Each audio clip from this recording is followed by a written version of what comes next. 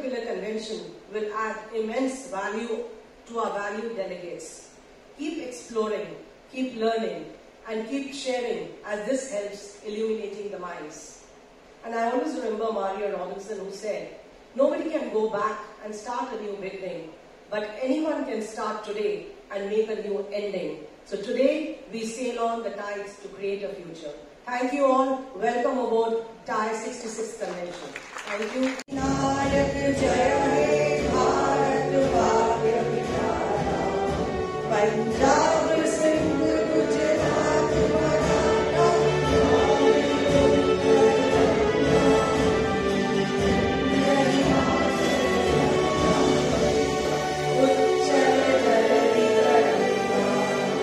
Prime Minister Shri Narendra Modi delivered at its best. India is now a 3 trillion economy, and the way it's progressing will reach the figure of 5 trillion.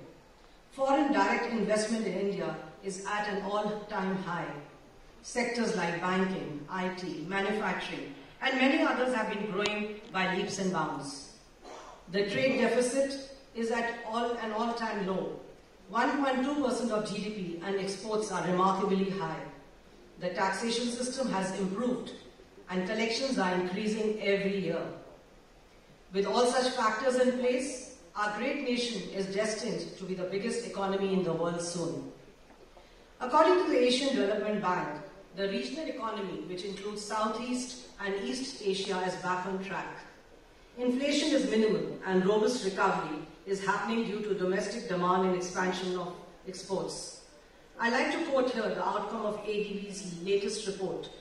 South Asian economies are expected to expand collectively by 7.0% in 2022 and 7.4% in 2023, with India, the sub-region's largest economy, expected to grow 7.5% this fiscal year and 8.0% next fiscal year. I, along with your support and inputs, have been drawing the attention of the Indian government through our various representations. And we've seen that the support, what we saw in the video from all the ministers and ministries we've been working very closely with, that it is the time for us to have the most strategic development plan in terms of encashing the regional strength. Half of the world lives in Asia, and with remarkable growth, if we can focus on working in tandem in the region, we can achieve a lot in terms of economy and tourism. Now is the time to focus on all three aspects of tourism: domestic, inbound, outbound, and many more. To do that, we have three strengths which are most critical to India. One, we are the one P that I says it all is people. We have the young, growing, affluent population. Two, with a P, is the product. We are the most incomparable globally for all segments: leisure, business, MICE, heritage, special interest. And the third is peace, which is the need of the hour. We have everything in the region, and we are to an extent dependent on each other as well in terms of meeting our domestic demand and consumption. Could be export-imports, and therefore the regional strategic tie-ups are our future. For instance, many of the companies owned and operated by the Indian businesses are headquartered in countries like Singapore, UAE, Hong Kong, Malaysia. It gives easy access to new markets while parallelly working together. I would not like to go into the stats of India or any other country's tourism, because we all know that our sector has been the hardest hit. However, every dark cloud has a silver lining, and every crisis does have an opportunity. So I would like to say that we have recovered, and it's a lesson to have been remembered for generations to come. No point in comparing the last 3 years with pre-pandemic. However, I'm proud to say on a platform that the tourism fraternity worked very hard and has matched pre-COVID levels within no time. For instance, the period of ambiguity served as a form of encouragement for the advancement, innovation, and digitalization of skill development initiatives in the Indian tourism domain. Several new e-learning platforms rose to popularity and existence. Digital learning took over the conventional way of education. Although it has quite a few benefits, it itself has no physical boundaries and allows everyone to learn and connect from the comforts of their homes. This proves clearly that survival of the fittest is and has always been on the agenda of humanity. Be it the recovery of the tourism sector or value addition in terms of facilitation of learning new skills. We, the TAAI, have always been there to support the members.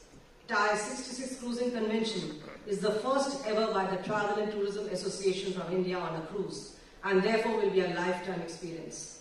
We need to prepare ourselves to expect the unexpected. And to that, our sessions have been designed over the next 2 days, along with a load of fun and party. And therefore, I, on behalf of TAAI, would like to initiate and emphasize the development of cruise tourism in India. A cruise is the best way to connect two nations and enhance regional cooperation. We are experiencing a new example of coming from a nation and then covering two destinations while enjoying every form of tourism on board. We believe India has the potential to become a home port to many international cruise liners, both on the west side and the east side of our magnificent coast of 7,000 kilometers and beyond.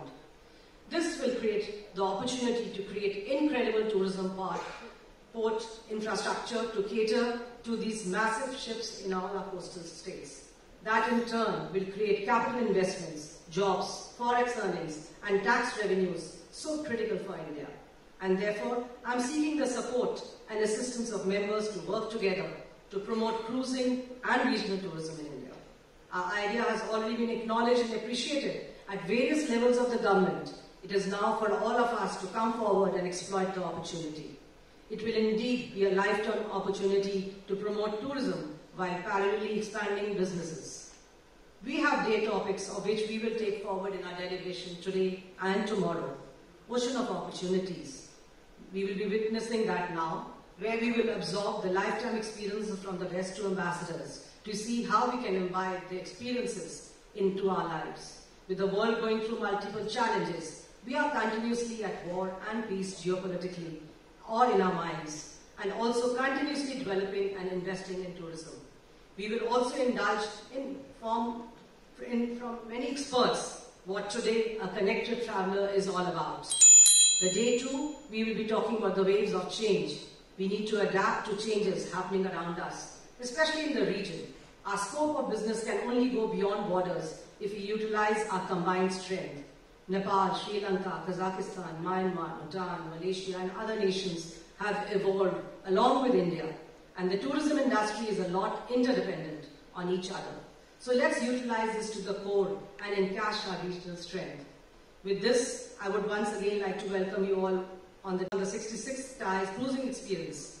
I request all of you to avail the opportunity to the maximum by way of learning, networking, exploring, connecting to situations and people beyond your existing tie-ups. I'm sure that the convention would be a gift for all travel trade professionals. On the occasion, Mr. P. Kumar Naidu, the ambassador of India in Singapore, addressed the August gathering. He said, I believe such events are particularly relevant today because we're finally turning a corner after a couple of difficult years during which connectivity had reduced, health challenges became overwhelming, and pandemic-related restrictions have made travel steep, costly, and difficult. The travel, tourism, and hospitality industry, of course, is no stranger to turbulence. It is, of course, one of the most sensitive to local disturbances such as law and order problems, adverse news coverage, terrorism, financial instability, ecological crises, pandemics, etc. But as we move towards a post-COVID era, how the tourism industry performs will very much depend on how well businesses can adapt to the new normal, meet customer expectations, and adopt technology that can help provide better customer experiences. Significant shifts in the travel, tourism, and hospitality industry have already happened because of digital disruption. Online models have disintermediated sectors of the industry and fundamentally changed customer expectations and habits. In the post-pandemic era, I'm sure we'll see another series of shifts again. We all know that India is one of the world's great reservoirs of history, culture, philosophy, religions, traditions, and natural beauty and biodiversity. We currently have 40 UNESCO World Heritage Sites and are ranked 34th on the World Travel and Tourism Index. The World Economic Forum ranks India as the 5th best destination on the Natural Heritage Index in the world. All these attributes serve to give visitors a warm and deeply enriching experience, placing India among the most desired destinations for tourists and pilgrims. As we all know, India resumed scheduled commercial international flights on 27th of March. The Government of India restored the e-visa option for most countries, to which this facility was available before the COVID-19 pandemic, with the exception of a very small number of countries. The COVID situation in India and also the region has significantly improved today, supported by high levels of vaccination, despite the emergence of new variants at regular intervals. Our connectivity and occupancy levels are soon expected to match levels seen before the pandemic. The Indian tourism industry, like many others, has used the difficult pandemic years to further reflect upon and examine ways to improve the experience of global travelers while also ensuring health and safety. In 2011, over 11 million tourists, in 2019, over 11 million tourists visited India. The potential for further growth is huge, given the diversity of our tourist destinations and offerings, the rapid upgradation in the last few years in transport and tourism infrastructure, digitalization, and the huge potential for foreign investors to invest in the tourism and hospitality sector in India. I've always believed that cruise tourism offers a big opportunity for India. We heard from previous speakers about it, given our long coastline of over 7,500 kilometers and the large number of islands which are part of our territory. This would, of course, require us to put in place enabling policies, expand berthing facilities for cruise ships, invest in passenger terminals of international standards at ports, provide seaside access to key tourist places in coastal cities, set up the broader ecosystems at these places to welcome and entertain cruise tourists, and think of suitable tax incentives while also not losing sight of environmental concerns. I also feel that Indian tourism needs to take into account some new and emerging trends. Some of these are the following. Nowadays we hear of leisure travel, combining business and leisure. In fact, 60% of business travel incorporates elements of leisure, and it should be our effort to try and combine the two so that we can take advantage of both the segments. Digitalization, of course, as I mentioned earlier, this means booking, inquiries, etc. are increasingly online and on mobile platforms. Advertising channels are also now different and increasingly digital. Many tourist operators, tourism enablers use augmented reality and virtual reality technologies to get tourists interested in a destination. We should try and get involved in more ways to try and take advantage of this trend. Sustainable tourism.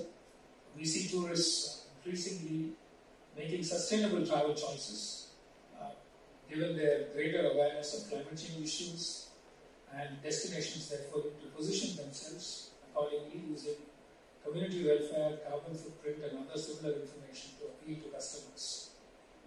We also witness a trend of wellness holidays and nature retreats. There is a lot of excitement when these are combined with organic and healthy food options, yoga, meditation, etc. We also hear of ethical tourism, opportunities for local community welfare, and symbiotic relationships. We hear more and more about experience tourism, the attempt to try and give the tourist a once-in-a-lifetime unique experience, or gaining an emotional connection with one culture or the other.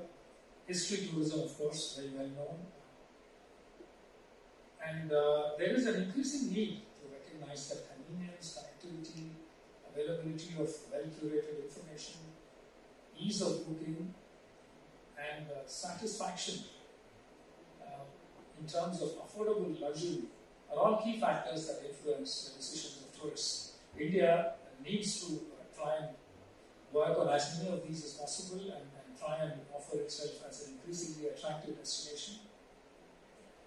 We also, India has always been strong, and we also need to improve our strengths further to offer immersive experiences such as cultural festivals, religious festivals, music festivals, etc. Find ways to associate them to tourist attractions and make ourselves more and more attractive as a destination. Lastly, I feel COVID control and the record of various places in controlling COVID and other possible pandemics in the future may become a critical determinant of a destination's popularity. Safety and health security in general, information and cleanliness, alerts, contactless options, etc. All these will increasingly become more and more important as destinations offer themselves as pandemic-proof in the coming years. As far as India is concerned, we have some areas that we need to work on.